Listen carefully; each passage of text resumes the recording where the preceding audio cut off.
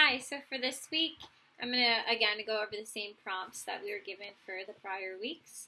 So some of the important definitions that I thought this week covered would be emergency preparedness, which if I were to define that in my own words, I would define it as, it's pretty self-explanatory, being prepared for emergency.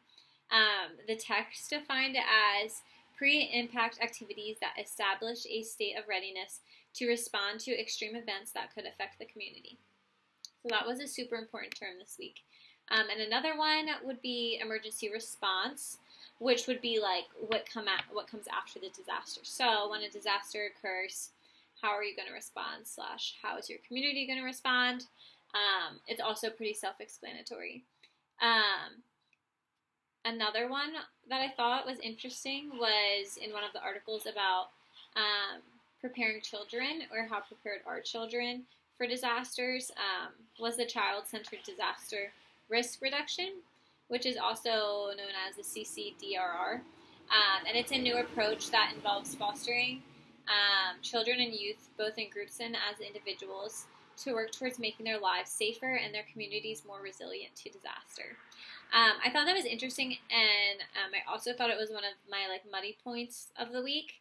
I had never really thought about how children and youth should be more prepared for disaster, because if their parents are in an accident or something like that happens, and they need to take control, it's really important that they know how and feel confident and comfortable in knowing how to do that.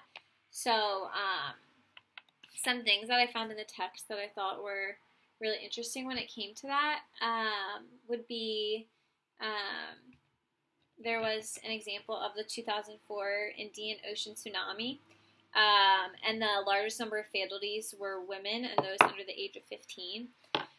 So that was one of my muddy points, which was also one of mine last week, about how gender and age can play a role in how a disaster affects you.